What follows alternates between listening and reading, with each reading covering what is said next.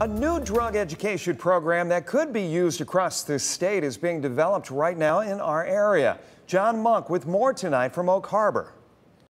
The Ottawa County Drug Task Force came up with a new concept for a youth drug education program, and it's received approval from Governor DeWine's Recovery Ohio initiative.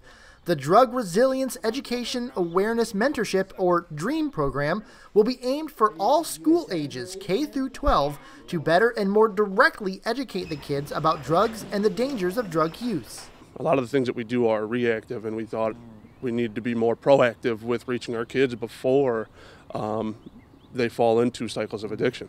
And R.C. Waters Elementary School in Oak Harbor is one of the pilot locations in Ohio for the program to be developed.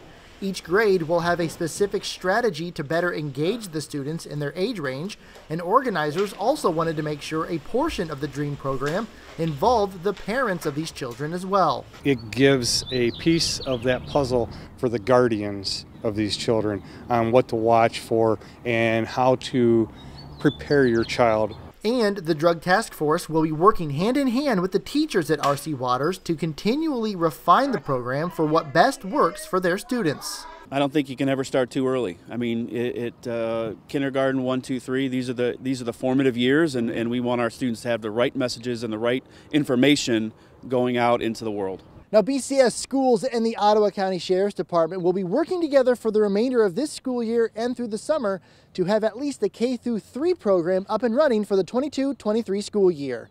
Reporting from Oak Harbor, I'm John Monk, WTOL 11.